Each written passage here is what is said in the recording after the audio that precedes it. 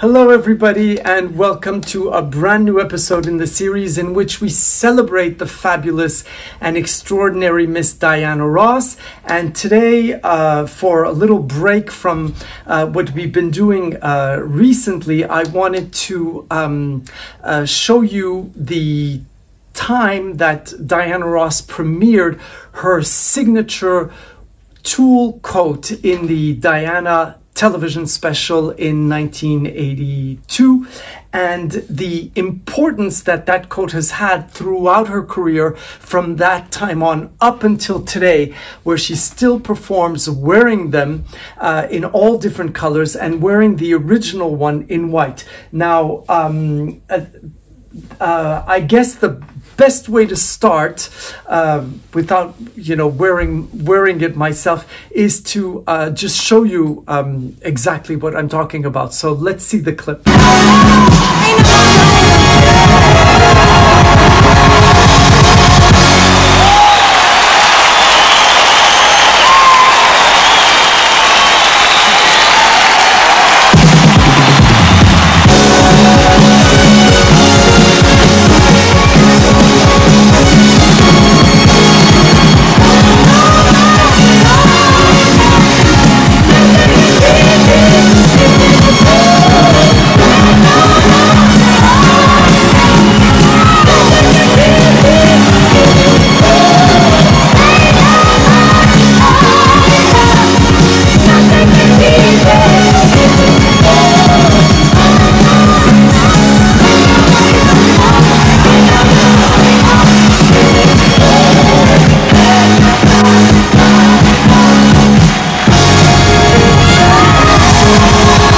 My God, isn't that just absolutely fabulous? So Diana Ross, as you may know, that Diana TV special was part of a concert filmed in Los Angeles, and then excerpts that were filmed in a studio. It was a magnificent show which had huge ratings and which showcased Diana Ross at the height of her career, because this is where she sang for the very first time I'm Coming Out on stage, as well as Upside Down. And so, as you know, Diana Ross, whenever she reinvents herself, whenever she begins, a new season, the clothing is a very, very important part of the whole thing. And so Diana Ross appeared in the magnificent white gown with spaghetti straps, and she first had a little jacket that went over it, which had big shoulder pads. You have to remember, this is the 80s, and that was absolutely gorgeous. And then she took it off, and for most of the show she wears the gown that has spaghetti straps and just a very simple bodice, a slit on the front and with the train. So Diana Ross wears this gown the whole time, and she is absolutely stunning. You can see her beautiful arms. She's able to move when she dances with Michael Jackson. She's just absolutely gorgeous. And only at the end of the show does she appear with what can only be described as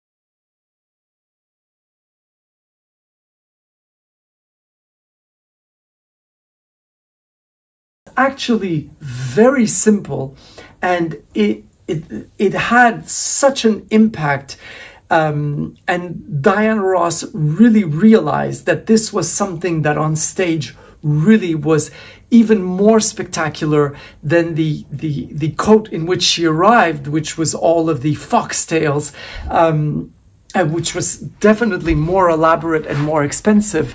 And it was more spectacular than many, many pieces that she had worn. But the advantage to this one is that it's very light, and that it moves absolutely beautifully. And it was so important, and there's quite a bit of fabric, I'll tell you all about it.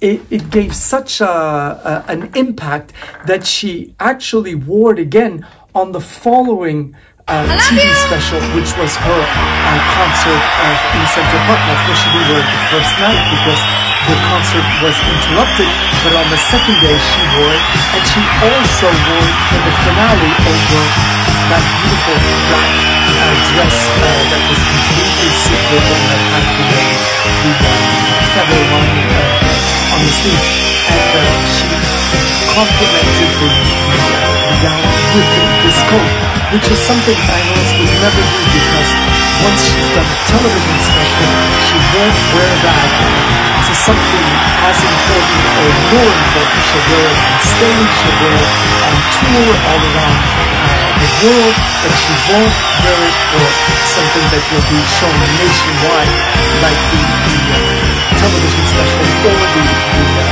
the concert for Central Park. So it really shows that this was so important, and also something that she really enjoys wearing. And still today, you see her arriving. I'm coming out with the green one or the red one. She has the black purple. This piece is just incredible. One of the stories that circulated is that as soon as she finished the show, the Diana special, and as soon as it was shown, drag queens all over America were copying this coat. And this is something that's quite interesting, because this is a very inexpensive fabric and very, very easy to find, unlike anything that Diana Ross wears, because it's tulle, it's not expensive. Here in Paris, it costs just a few euros a meter. So in yards, it's a different measurement. But the only thing is that you need a lot of it. Now this one is the original one is 50 meters of fabric in order to have all of the ruffles that you see. And this one actually has only 40, less than 40, a little bit less than 40, because as I was making it, I realized that it was taking up so much room that I couldn't travel with it. And I told you once, I think I went to Monaco and it stayed in the bag. I never took it out. It just went back and forth because where I was performing, I had to cross before getting onto the stage, across a room where a lot of drinks had been spilled and alcohol and food, and I didn't want to ruin it. So this coat for Diana Ross became a sort of a staple, a signature. And although Diana Ross in the 80s was a hugely established star, this is the one piece that really made you know immediately who was on stage. I mean, of course, you know, but it just gave that, you know, that thing that just established her. If you wanted to make a drawing, you had to draw the tulle coat, just like the hair and the beaded gowns. But a lot of artists wear beaded gowns. This established Diana Ross as a kind of an image that you cannot get out of your head. And I think that that is one of the things that made Diana Ross so fond of this coat, because when she travels, she doesn't travel with one. She has two or three. I've seen her in Paris, where she would have the yellow one, which is a smaller version, and then the green and the red one, and sometimes the white. So, you know, that's a couple of suitcases just for the coats. But it is extremely light, and just look at the way, you know, it's like a cloud that covers you. So it's a lot of fun to work with and a lot of fun to wear. And it is also, it's not warm. So when you're on stage, you know, you can have that on you, and not it's not like the famous coat where she says that this mother is heavy. So this is, you know, just another excuse to speak about this incredible piece. And just on a little newer note, I wanted to talk about Diana Ross's influence on fashion and fashion designers. Marc Jacobs' 2024 fashion show, the finale was something quite extraordinary. Very beautiful gowns that reminded me so much of a Supreme's silhouette, the hair as well as the gown, and in a modernized version, but also very 60s. So I had some of these pictures put up because I thought they really looked pretty amazing. And it's just one more thing that goes to show how Diana Ross influences us, and throughout the years, and influences some of the greatest artists, designers, fashion designers, people who are working in the music industry or outside of the music industry, always influenced by this extraordinary person who is, you know, the complete package, everything, the elegance, the beauty, the talent, the voice. And so that's why it's such a joy for me to present her. I also am premiering something today. This is my office / dressing room. So I've done a couple of videos here, but it's been a while since I really wanted to really make this place a bit neater, and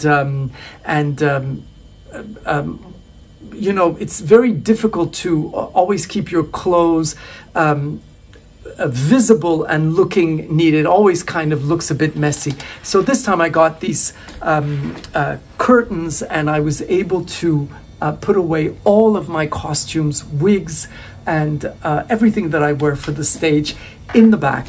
And so I really enjoy working here. It gives me a sense of peace and calm, and I don't have, you know, all of these things lying around, because sometimes I have clothes that I can't really put away. They have to be either, you know, they're in between. I'm finishing to do things on them, embellishing, beading, doing hems, and sometimes for clients trying on, so the clothes are just not finished, so it doesn't really look good.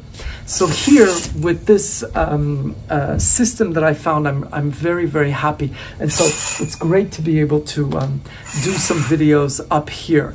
And so I wanted to thank you, especially because I got a lot of compliments from some of you telling me that you like the background, which is my house. This is where I live in Paris, so I try to film in different areas of the apartment. It's not huge. This is Paris, so there are different parts of the apartment that I'll show you along with the video. So I'll see you next week with some more of Diana Ross magic. Bye bye.